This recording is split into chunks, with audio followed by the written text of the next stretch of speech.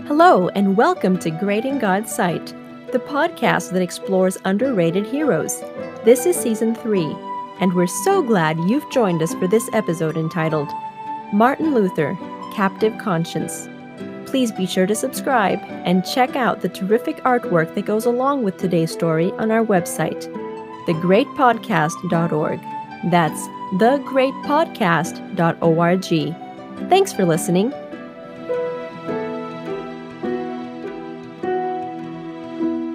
The amber glow of a roaring bonfire illuminated the crowd of young faces who had gathered around it on a chill December day. The warmth from the fire enticed them to move closer, yet it was not the primary attraction. All eyes were on the animated figure of a local university professor who had led the procession of students outside town to build the bonfire. Now he was hurling books into the flames. Most were of nominal interest, but the burning of one document would have long-lasting effects. Stamped with the Pope's official seal and signature, the imperious document consigned the professor and his brand of Christianity to hell and called for others to excoriate him as well. When Martin Luther publicly burned the papal bull of excommunication in December of 1520, it was not his first controversial action. In fact, his decision to nail 95 theses to the door of Wittenberg Castle Church 3 years before had led to the cascade of events that had prompted Pope Leo X to excommunicate him from the Roman Catholic Church. In the bull, 41 of Luther's 95 theses were labeled heretical or scandalous or false or offensive to pious ears or seductive of simple minds or repugnant to Catholic truth. The acrid language the document contained did not stop Luther from fearlessly casting it into the fire, atop works by medieval theologians and copies of canon law. In defiance, Luther declared, "They have burned my books, I burn theirs." Perhaps he and his students didn't fully appreciate the magnitude of the event that transpired that chill December day, but his feisty decision to burn the papal bull would deepen his divide with the papacy and fan the flames of the Reformation.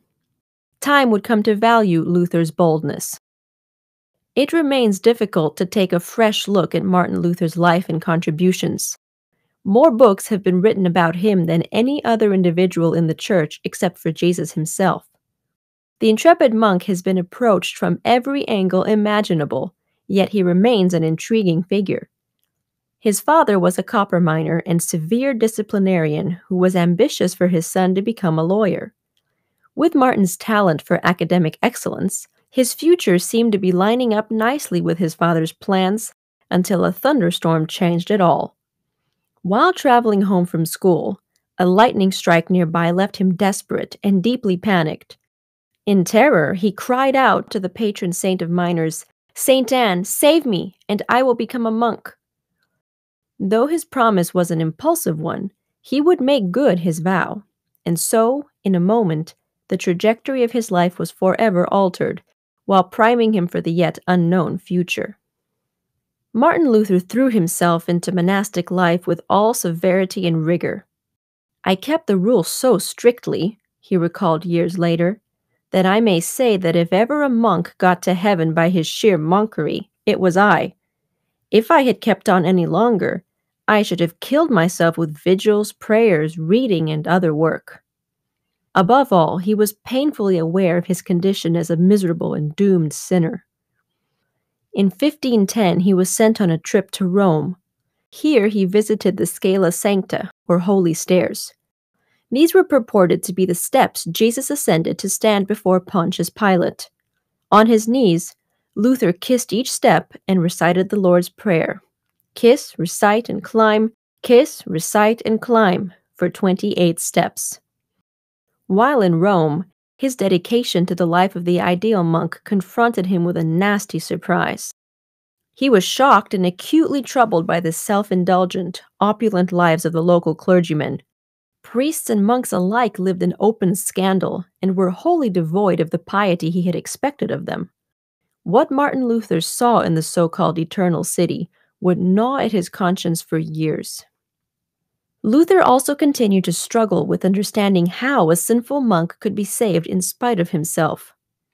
A breakthrough finally came in 1515 while he was carefully studying Paul's epistle to the Romans.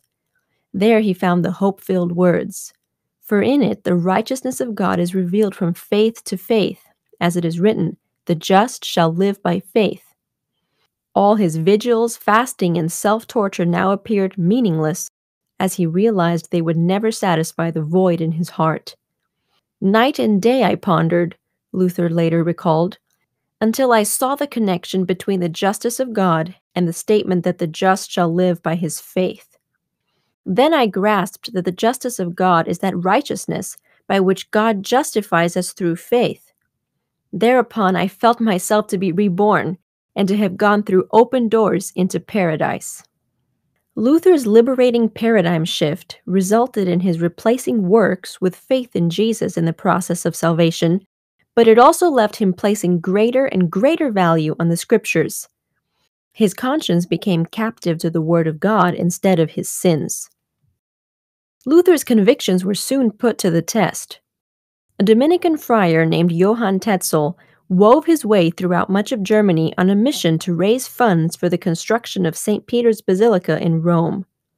With the Pope's blessing, Tetzel hawked indulgences, documents granting the alleged forgiveness of sins, general or specific, of persons dead or living. The wily Tetzel even used a little jingle to market his product. "When the coin in the coffer rings, the soul from purgatory springs." Luther was incensed. How dared Tetzel twist and abuse the religion of Christ to steal from God's sheep? He responded with his now well-known 95 Theses, otherwise known as a disputation on the power and efficacy of indulgences. At this point, he became a public threat to papal authority and doctrine. One of his 95 Theses stated that the Pope neither desires nor is able to remit any penalties except those imposed by his own authority. During this time, Luther also notably stated that scriptures, not popes or councils, are the standard for Christian faith and behavior. Clearly, his scriptural stance was placing him in direct opposition to the Pope and contemporary church practices. Martin Luther's bold denouncement of indulgences and papal authority provoked church leaders to retaliation.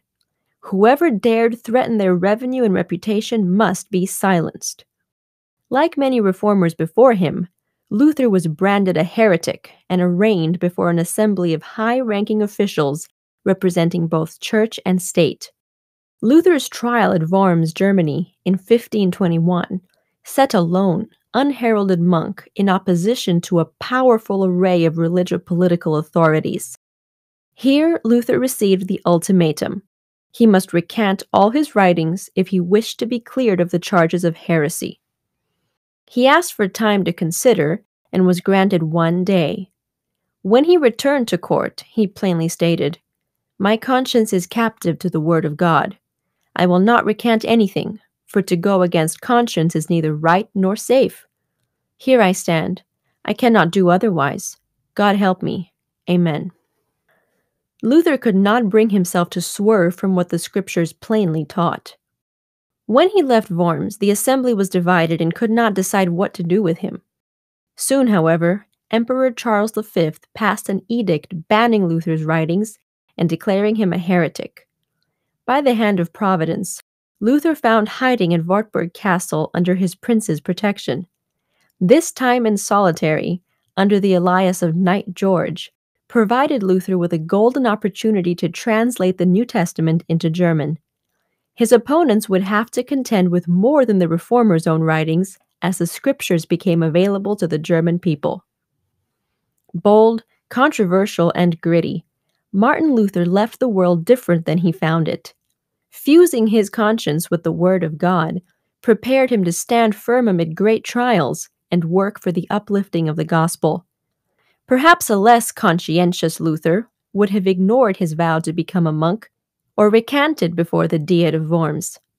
Today, God calls for people who will hold fast to their convictions. As one author states, The greatest want of the world is the want of men and women who will not be bought or sold, those who in their inmost souls are true and honest, who do not fear to call sin by its right name, whose conscience is as true to duty as the needle to the pole, who will stand for the right though the heavens fall. Will you hold fast to conscience and the teachings of the Bible as Martin Luther did? Thank you for listening to Great in God's Sight, a podcast by GYC Southeast. We hope you have enjoyed this adventure through time and pray it serves to deepen your relationship with God. While we strive to bring you a unique perspective on each believer, we encourage you to use your God-given curiosity to explore these topics for yourself. Please remember to hit the subscribe button and share this episode with your friends via text or social media. You never know who might be encouraged. Until next time, we wish you God's blessing as you seek to be great in His sight too.